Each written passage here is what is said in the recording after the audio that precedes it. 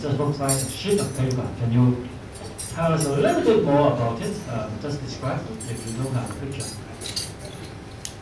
I don't have a picture.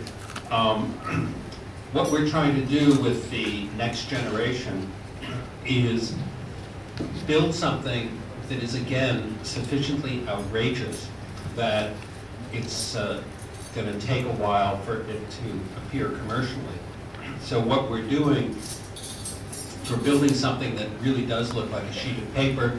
There are a couple of people here that know as much about that sort of thing as I do, but that it will be full color, reflective, transmissive, flexible, plastic, unbreakable, no holes in it, and $75 with a multi-touch keyboard on top of it.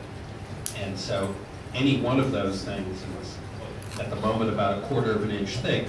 Any one of those things is at the moment still considered pretty out of reach, but combined will be for that 2012 machine a bit what this one was 4 years ago.